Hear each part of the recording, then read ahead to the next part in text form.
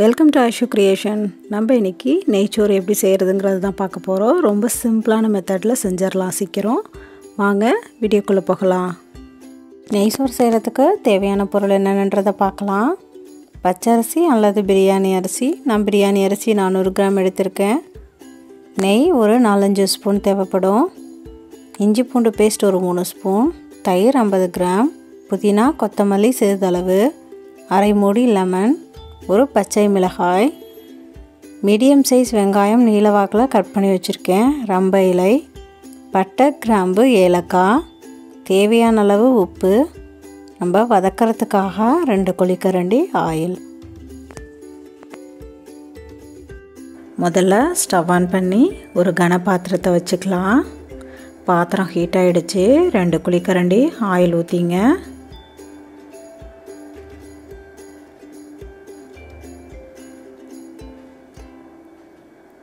அதோட 2 ஸ்பூன் நெய் ஊற்றிங்க.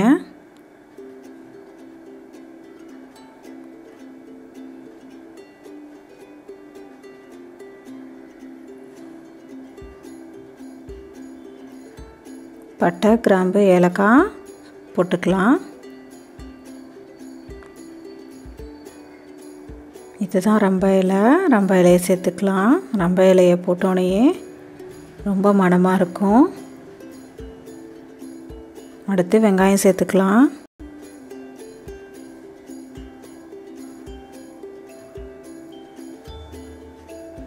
இஞ்சி பூண்டு பேஸ்ட்டு ஒரு 3 ஸ்பூன் சேர்த்துங்க.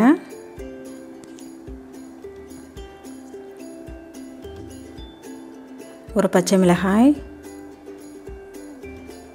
இப்போ வதக்கிக்கலாம். ரொம்ப வெங்காயம் வதங்கக்கூடாது. ரொம்ப வதங்கிருச்சுன்னா நம்மளோட நெய் சோறு கலர் மாறிடும். இப்போ புதினா கொத்தமல்லியை பாதி அளவு சேர்த்துக்கலாம். மிச்ச பாதியை கடைசியாக சேர்த்துக்கணும்.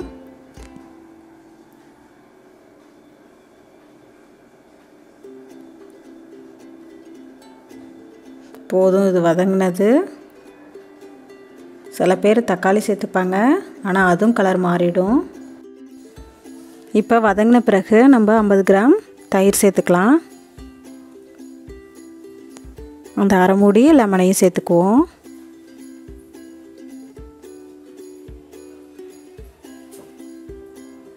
இப்போ வதக்கிக்கலாம்.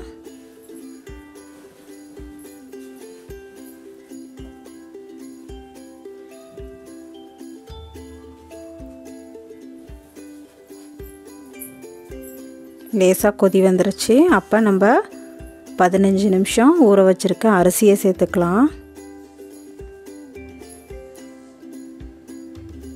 நான் இந்த டம்ளரால் தான் 1 டம்ளர் அரிசி எடுத்திருக்கேன். அந்த டம்ளராலேயே 2 டம்ளர் தண்ணி சேர்த்துக்கலாம்.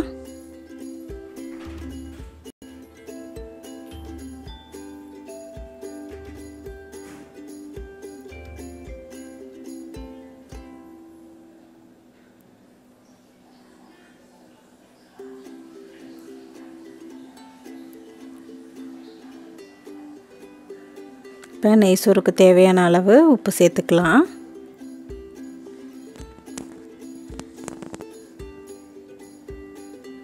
கொதி லேசாக வந்திருக்கு.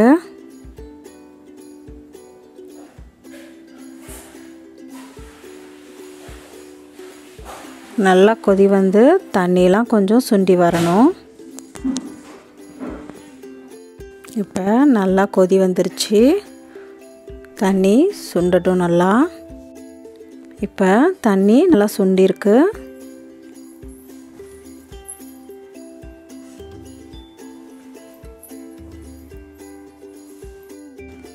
தண்ணி நல்லா சுண்டின பிறகு 2 ஸ்பூன் நெய் விட்டுக்கலாம்.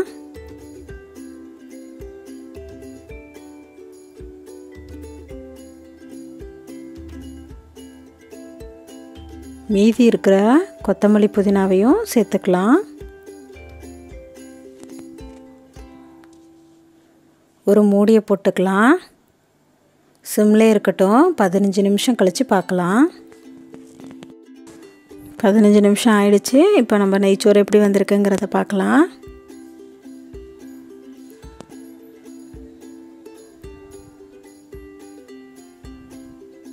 நல்லா பொலண்டு வந்திருக்கு. ரொம்ப மணமாக இருக்குது.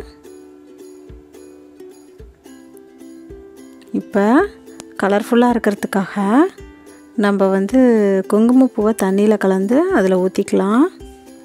சில பேர் கேசரி பவுடரை தண்ணியில் கலந்து ஊற்றிக்குவாங்க, அது கெடுதல் உடம்புக்கு.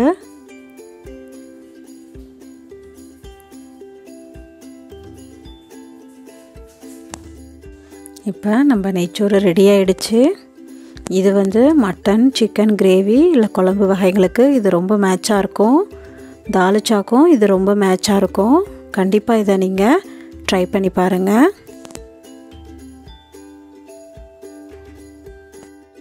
நம்மளோட சேனலை சப்ஸ்கிரைப் பண்ணுங்கள், கூட இருக்கிற பெல் ஐக்கானை கிளிக் பண்ணுங்கள், ஷேர் பண்ணுங்கள், கமெண்ட் பண்ணுங்கள். தேங்க்யூ ஃபார் வாட்சிங்.